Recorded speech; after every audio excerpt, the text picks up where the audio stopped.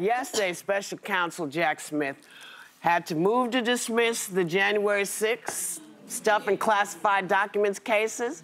He still insists that he built a strong case on both fronts, but cites that the DOJ rule says that a sitting president cannot be prosecuted. Yeah. Now, you know who continues to deny all charges, and the dismissal comes shy of about 4 years since the Capitol insurrection. So after all that time and money, are we going to get a rebate? We're not getting any money back? Okay, well. Nothing. What do you think of it? It kind of shows you there's no such thing as karma, doesn't it? I mean, it's like the Easter Bunny and affordable housing. It doesn't exist. I mean, I feel like eventually, I think we will get him out. But it's going to take a while, and let's hope that there's not too much damage that he does. And so if you think about what happened in the past, how long is it since Election Day? It's been about 3 weeks. About 2 years. It feels like a decade, doesn't it? Yeah. I mean, the idea that Kamala Harris says to American people, I'm going to help you buy a house. That did not resonate as much as they're eating cats and dogs in Ohio. I mean, it's weird, isn't it? We're in a weird sort of state right now. But I feel like, I also think, even though everybody's been talking about how awful these picks are for the cabinet, I feel like some of the Republicans in Congress are going to have to step up, especially when you have somebody like Robert Kennedy Jr. You sent me a thing the other day that said that dengue fever is on the rise, okay? Yeah. I don't think these Republicans want to get dengue fever. I don't think that they want to get COVID. I don't think that they want their kids to not get the polio shot. So when it comes right down to them, maybe they will step up, because it will affect them. Surprisingly, you're kind of making the point I was going to at the end there. So January 6th was disqualifying for me, for Donald Trump. I stand by everything I said about the events of that day and that I said in the 4 years since. I don't think that somebody who engaged that way is somebody who should be in office. Yeah. But I did see over the last 4 years, but really the last 2 years leading up to the election, so many voters, it was just in the rearview mirror. It wasn't that they were comfortable with it. They didn't like it. A lot of people who voted for Trump don't even like Donald Trump and the way he behaves.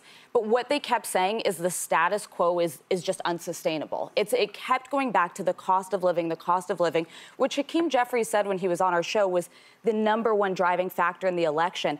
And there was this ABC News poll, and I know we don't love the polls, but it was right before Election Day saying that only 26% of Americans liked the direction the country was going.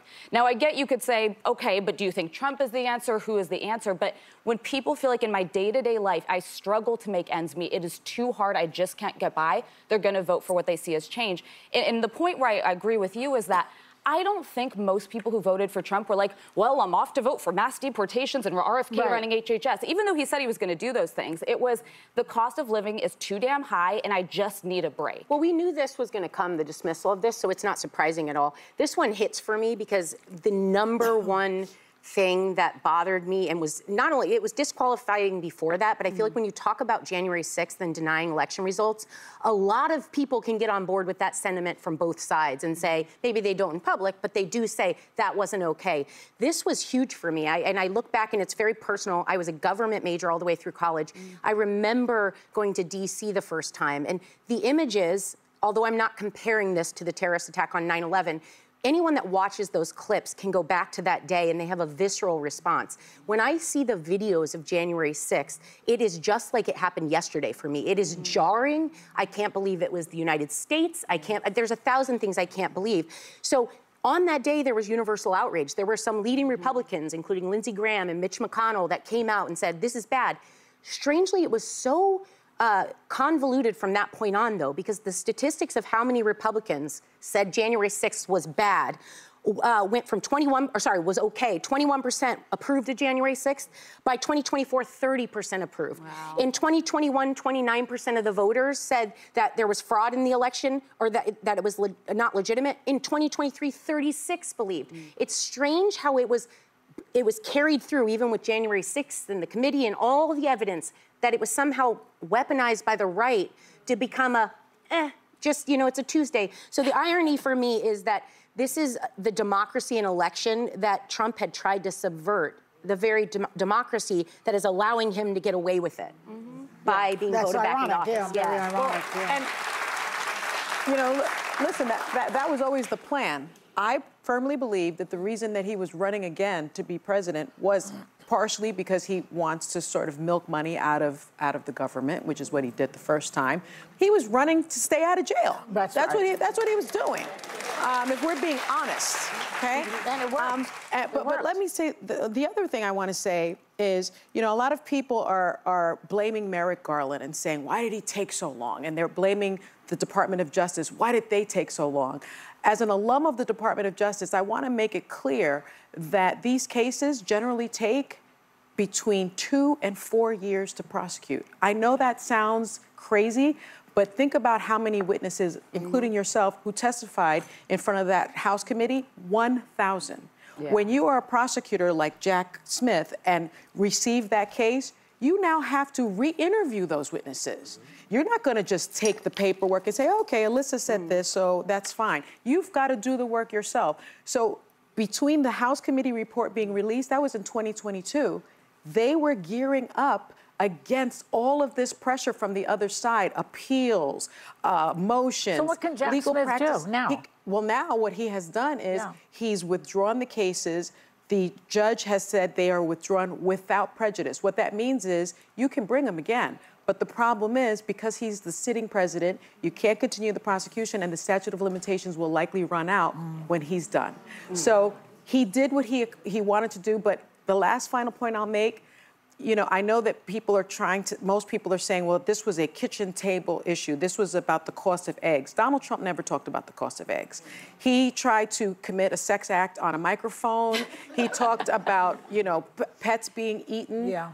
But when the exit polls were taken, the 92% of black women that voted for the vice president said that the #1 issue for them was January 6th and the fall of democracy. Yeah. So there were some voters that felt that that was very, very important. And if I could respond, because I do think that's a valid point. Donald Trump was never on message this election. We talked about it constantly. But he still won because he had ads that were on message, that were being blasted all over TV. So people were still hearing it. Here's how he's going to bring down the cost of living. Here's what he's going to do for you. So we're all thinking like, oh, he's talking about cats and dogs and crazy stuff.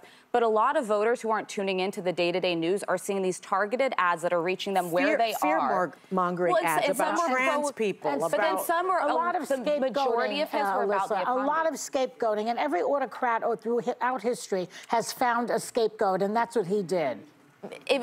Yeah, I mean, there's no way around that. That is true. I don't have anything to say about it. You know, because I'm not going to go back and say, oh, we should have, they should have, if you should have, would have, could have. It didn't happen. Yeah. What I'm waiting for now is I want to see all this heat around, oh, you want to talk about the police who are policing, because y'all never talked about that before. You didn't mention that. You kept saying, oh, this person marched here, or this person did this. There was a lot of hazarai about a lot of stuff that really didn't have anything to do with what I was interested in. I voted for everyone else because I thought we were all wanted peace for our brothers and sisters. And a democracy. In this joint. So, you know, other people didn't vote for that. So now all I can do is wait and see what he does, and that will inform what I do.